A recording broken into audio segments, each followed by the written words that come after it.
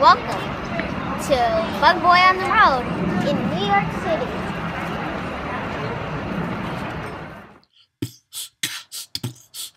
My name is Bug Boy and I'm here to say I love creepy crawlies in a special way. So sit back and lend me your ears and let me relax all your insect fears.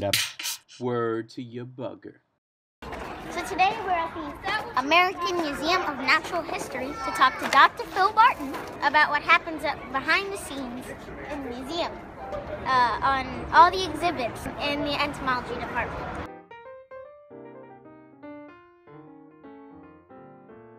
Something that probably is not going to happen again. Well, I saw your videos. They're pretty awesome. They're inspiring, so I'm happy to do it. Absolutely. There was the Brachiosaurus up front. Yeah. I can't think of anything that would be bigger than it besides a blue whale. So wouldn't it have been like the second largest animal in the world if the dinosaurs didn't go extinct? It's among it. Yes, the blue whale I think is the very largest. So we're gonna go out this way. We're gonna go up here.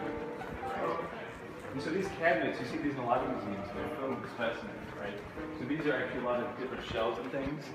So things like maybe clams or oysters or whatever. But every new species is described as a type, and we put those in the cabinet.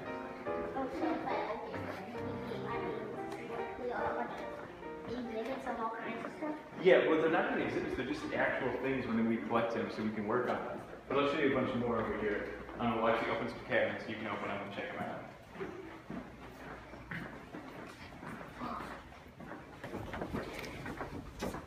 So we're going to go, what's your favorite insect, by the way?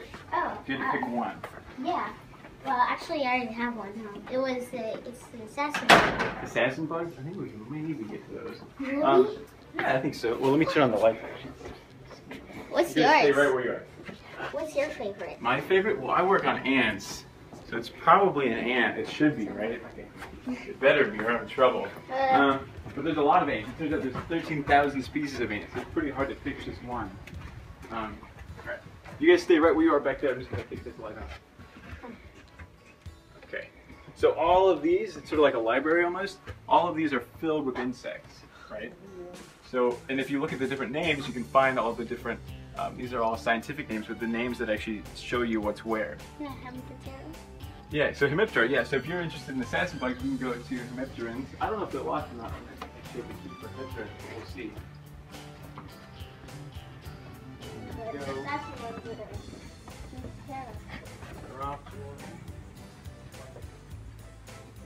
Entomology, right?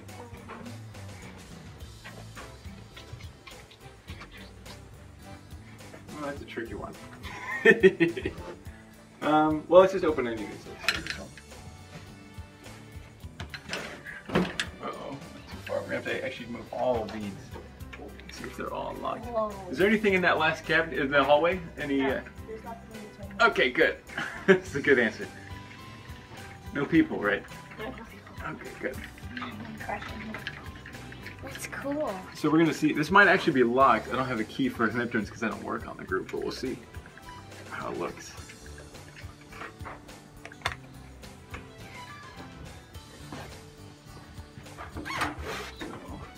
We open one of these, we see these here. And so on the outside will be one group name, and then inside are the other group names. So we can actually open them, pull them out, and then here's a whole bunch of Hemipterans, right? And this is true of every cabinet, or every drawer. These are drawers or trays in every one of the cabinets is here. It's just filled with this kind of stuff. So we can open it up.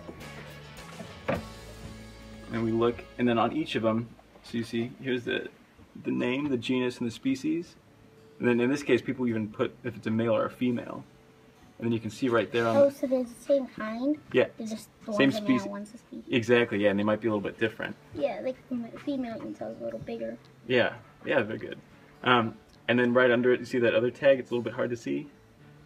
A donation from J.A. Starter. Nice, yeah, that blue one. So anytime it's donated, we actually don't take material unless it has locality information, so where it was collected and then when it was collected. So do you see above that, this tag? What it says there, the date? So it was November 10th, 1947. Exactly, yeah. And so this collection and all the collections that we have here have things dated back even as far as the 1700s. which is pretty far. So these are pretty old insects. some of them are very old, some of them are very new. Yeah, so we actually only display less than like 0.1% of all the things that are in the museum. Wow. Most of them are in trays and things like this. It's a tricky question, but in a lot of ways, the natural collection or natural history collection is kind of like a library, right? So it's like a reference.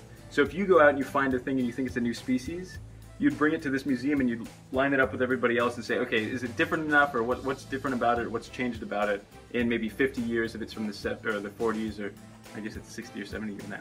And you can actually tell what's changed about it, right? If you look between the one that you have and then this very old collection.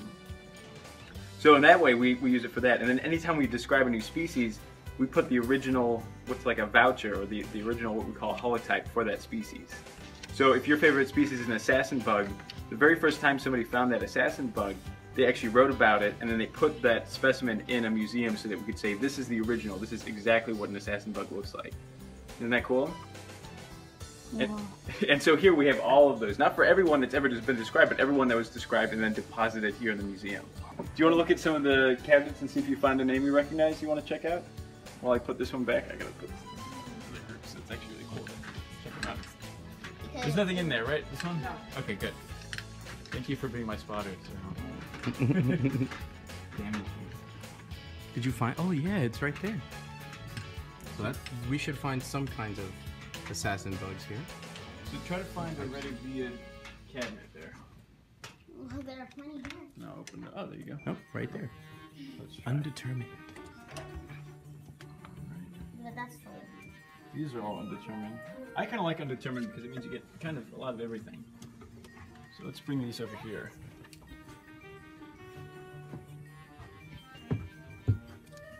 Oh my goodness. So there's a lot of assassin bugs. Assassin bugs. Oh my gosh. Whoa. These big wheel bugs. You see on the top that crest they have there? So some of these actually have they can transmit a disease. Do you know what disease they do? They do. No. Yeah, the kissing bugs. Oh, yeah. The like they usually spread like parasites, so sometimes it's very. And then Chagas disease too is a new one. Chagas, yeah. Yeah, these are really cool. Have you ever seen one do it in the wild? Like actually. Oh, I think. Just like videos. Like trap it, yeah. You look careful. They do it all the time. I was surprised. I actually saw one finding myself for the first time. Like, what? These are Redivits? Yeah. Oh, I was bit by one of those once. I Were had you? a nasty welt on my neck. Oh no, where was that? I was like in Davis, I was watching the X-Files and I flew out of nowhere. It was so terrifying. Yeah, that's really scary. That's Cigna, by the way. So Cigna works in the collection. Hi. Hi, Cigna. Hi, nice to meet you guys. Nice to meet you too. Did you see these? Whoa, these are water. These are not water spiders. They are water bowmen. Yeah. Giant water bugs. Yeah. Oh my gosh. You know more about bugs than I do. Don't tell my boss. Look at my job. You know the nickname for these? The common name? Yeah, giant water bugs. They also call them toe biters. They will bite your toe. Some of these are actually coming to America too. Oh, yeah, these really big ones. Yeah. So we have a fossil, I think it's from the Triassic, which is about 200 million years ago.